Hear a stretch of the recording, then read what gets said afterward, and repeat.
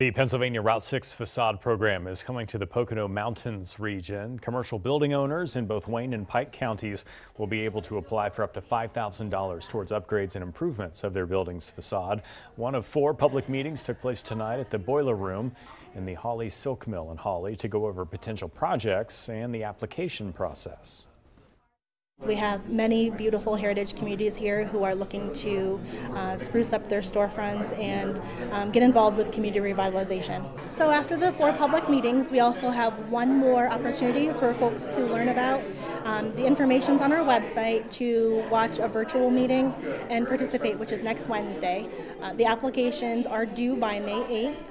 And we, as a committee, will look at those applications, review them, and then businesses will be awarded right around the 1st of June. Some eligible improvements included in the deal is exterior paint, new signage, windows, and canvas awning replacement.